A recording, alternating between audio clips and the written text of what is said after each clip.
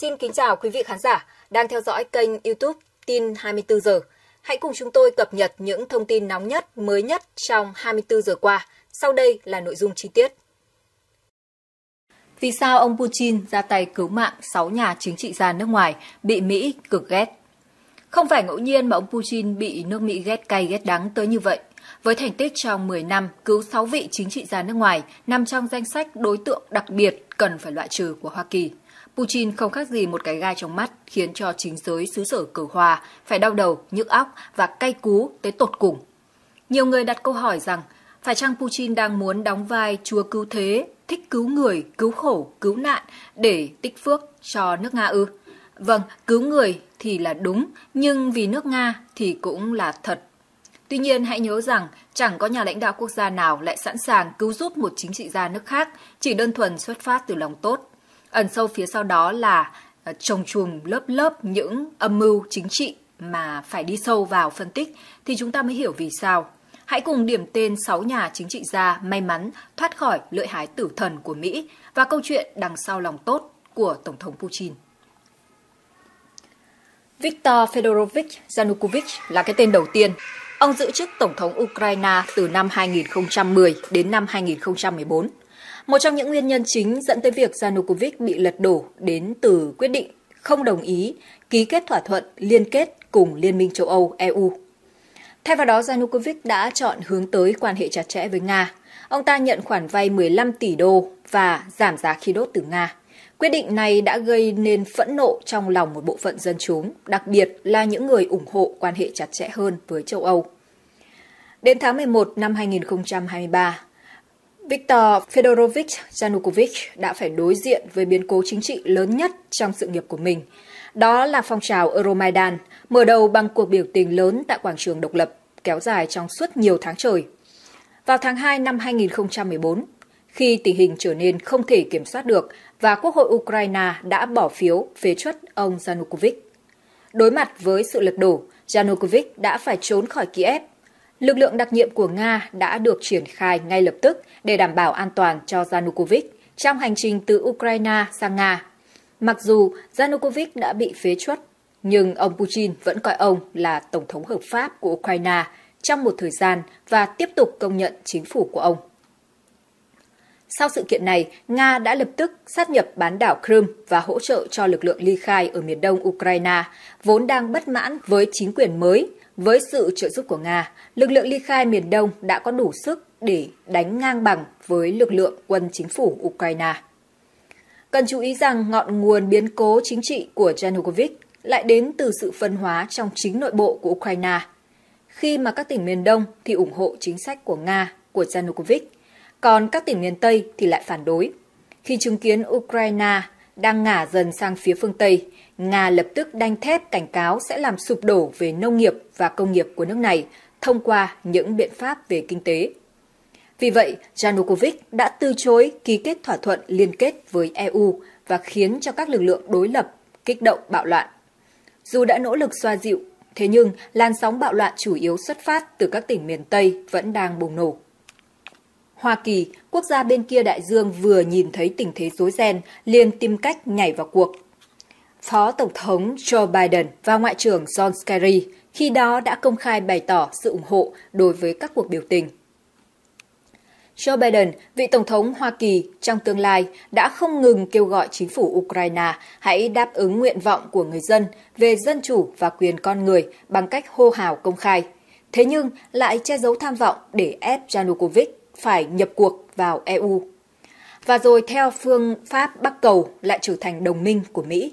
Trợ lý Ngoại trưởng Victoria Nuland thì có phần trắng trợn hơn khi đã đích thân tới gặp gỡ các nhà lãnh đạo phong trào Euromaidan. Thậm chí, Nuland đã còn phát bánh quy và các nhu yếu phẩm cho những người biểu tình để họ có thêm sức lật đổ Yanukovych.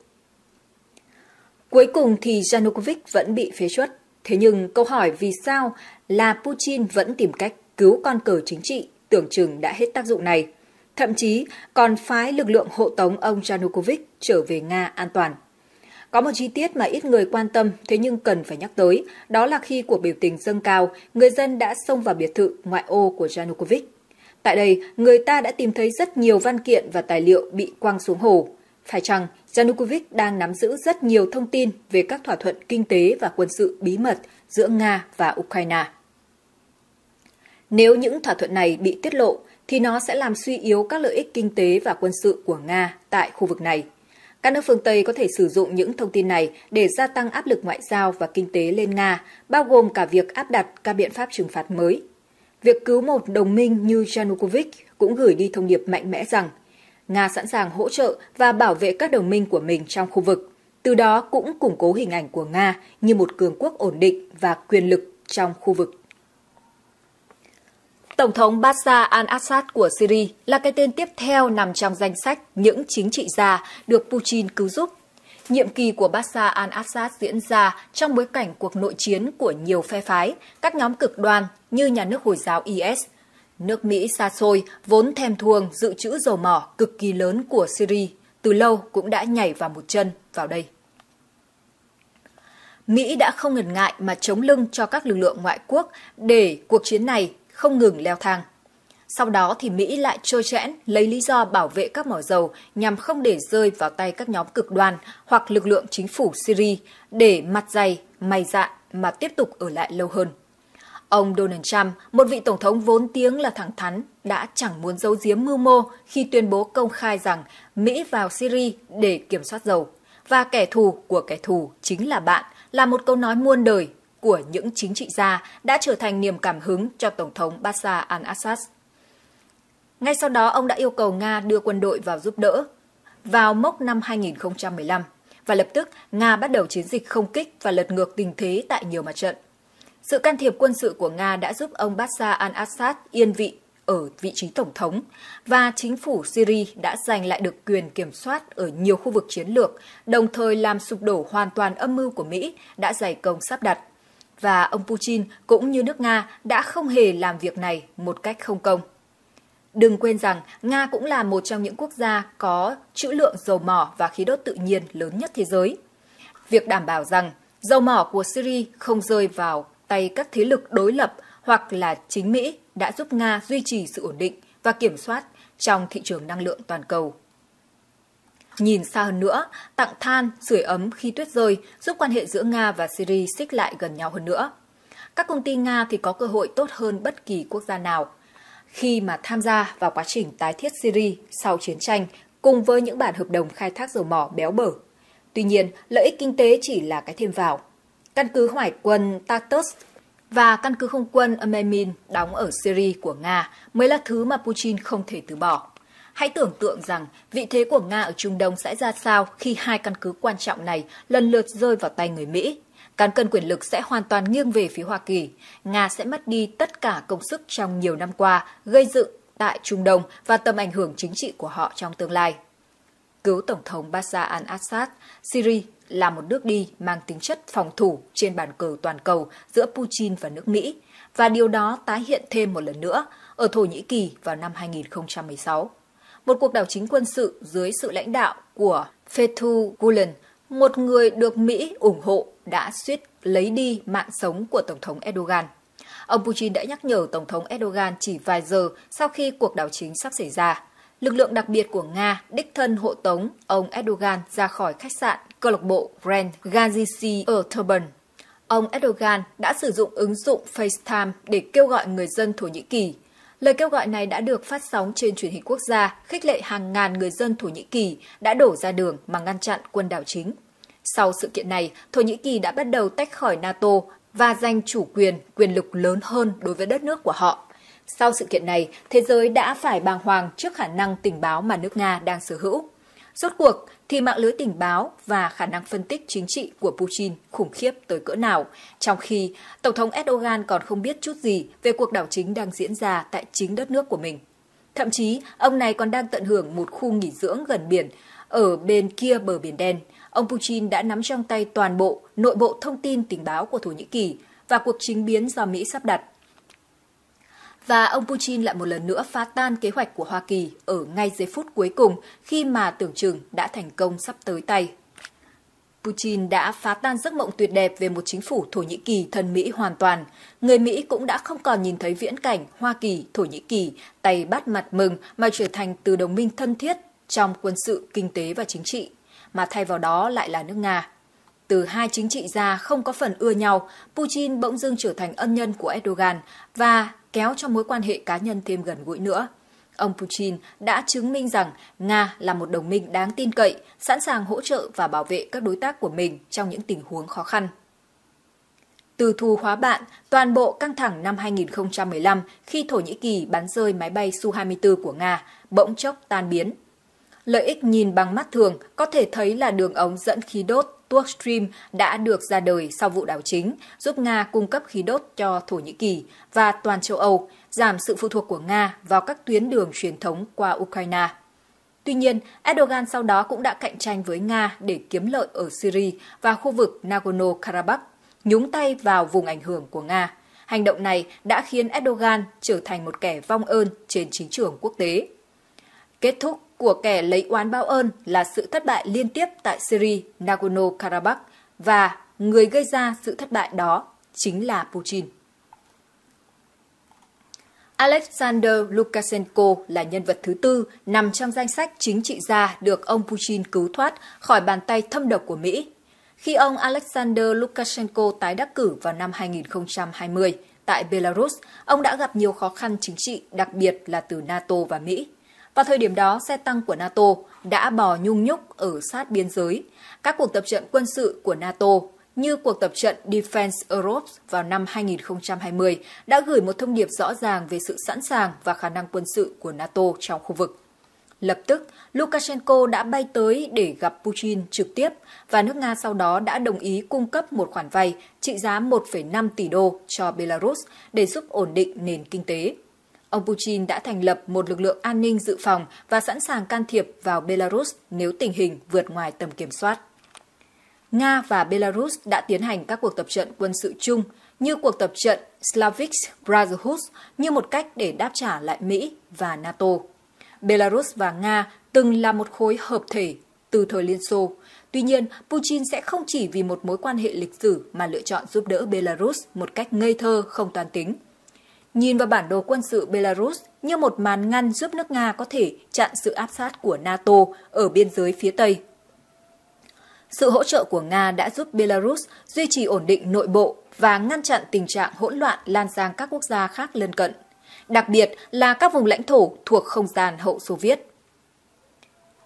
Nikol Pashinyan có lẽ là trường hợp đặc biệt nhất trong danh sách này, vì nhà lãnh đạo của Armenia từng cố ve vãn phương Tây và tới khi mất một phần lãnh thổ trong cuộc chiến tranh Nagorno-Karabakh lần thứ hai, thì Armenia mới nhận ra sự thâm độc của các đồng minh phương Tây. Và khi đã nhận ra và rơi vào cái bẫy của phương Tây, Pashinyan đã nhiều lần liên lạc trực tiếp với Putin qua điện thoại trong suốt cuộc xung đột. Và Tổng thống Putin đã phải đứng ra tổ chức nhiều cuộc đàm phán với cả Pashinyan và Ilham Aliyev nhằm tìm kiếm giải pháp chấm dứt chiến tranh.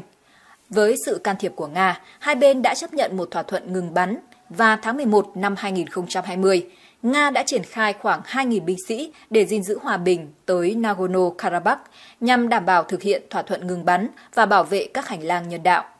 Và Putin cũng đạt được mục đích quan trọng nhất của mình khi mang 2.000 binh sĩ nước Nga tới khu vực này. Với một lý do không thể chính đáng hơn, vừa mang tiếng tốt đó là cứu giúp đồng minh, lại vừa tăng cường sự hiện diện quân sự, kiểm soát an ninh, thật đúng là lưỡng toàn kỳ Mỹ. Kazakhstan là cái tên cuối cùng trong bản danh sách. Sau khi quân đội Mỹ đã tháo chạy khỏi Afghanistan, Mỹ cần có một căn cứ quân sự mới để duy trì tầm ảnh hưởng của mình ở khu vực châu Á, và Kazakhstan đã trở thành đất nước bị chọn. Tuy nhiên, Tổng thống Tokayev đã thẳng thừng từ chối khiến nước Mỹ phật lòng. Ngay sau đó, nhiều người đàn ông được trang bị vũ khí trên đường phố tại các thành phố của Kazakhstan cùng với hàng loạt máy bay đã tới đất nước Trung Á này. Chiêu bài gìn giữ hòa bình lại tiếp tục được Mỹ sử dụng để mang quân vào Kazakhstan. Các chính trị gia cho rằng những ngày còn lại của Tổng thống Kassym-Jomart Tokayev cũng sẽ không còn kéo dài được nữa. Và chính Kassym-Jomart Tokayev cũng nhận được ngày tàn của mình sắp tới. Giữa lúc nắm chắc trong tay bản cờ chết, ông Putin bỗng dưng liên lạc qua điện thoại với lời đề nghị cứu giúp. Sau khi Tổng thống Kazakhstan Tokayev lên tiếng yêu cầu tổ chức Hiệp ước An ninh Tập thể giúp đỡ vào ngày 6 tháng 1, thì lập tức Lính dù của lực lượng phản ứng nhanh của Nga đã nhanh chóng đổ bộ xuống Kazakhstan ngay trong đêm hôm đó và nhanh chóng giúp đỡ ổn định tình hình. Một lần nữa, nước Mỹ lại phải ngậm đắng nuốt cay khi vuột mất cơ hội biến Kazakhstan thành một bàn đạp mở rộng cho vùng ảnh hưởng ở châu Á.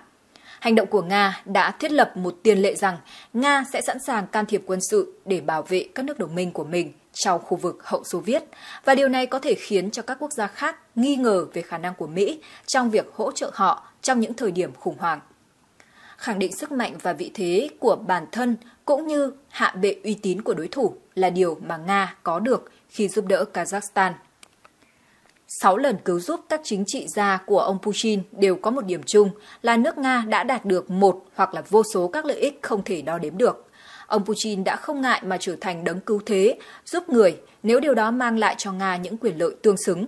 Bằng cách bảo vệ các chính trị gia này, ông Putin đã gửi đi một thông điệp rằng Nga không chấp nhận sự can thiệp của Mỹ và các quốc gia khác một cách tự tung tự tác. Hành động này cũng giúp củng cố hình ảnh của ông Putin như một nhà lãnh đạo mạnh mẽ, quyết đoán và sẵn sàng đối đầu với Mỹ để bảo vệ lợi ích của Nga cũng như các đồng minh. Mỹ, quốc gia bị Putin 6 lần hớt tay trên, phá hoại các kế hoạch vào phút chót, chắc chắn là không thể không cay cú. So với 6 chính trị gia ở trên, ông Putin là kẻ Mỹ ghét nhất và muốn loại trừ nhất. Thế nhưng Putin sợ rằng nước Mỹ ghét sao? Thậm chí, đó lại là điều mà ông mong muốn, bởi nó chứng minh những quyết định của ông là đúng đắn khi tạo ra sự thách thức đủ lớn và khó khăn cho chính sách đối ngoại của người Mỹ. Những thông tin vừa rồi đã khép lại bản tin của ngày hôm nay. Cảm ơn quý vị và các bạn đã lắng nghe, theo dõi. Để không bỏ lỡ những thông tin mới nhất, quý vị đừng quên đăng ký kênh để nhận được những thông tin mới nhất nhé.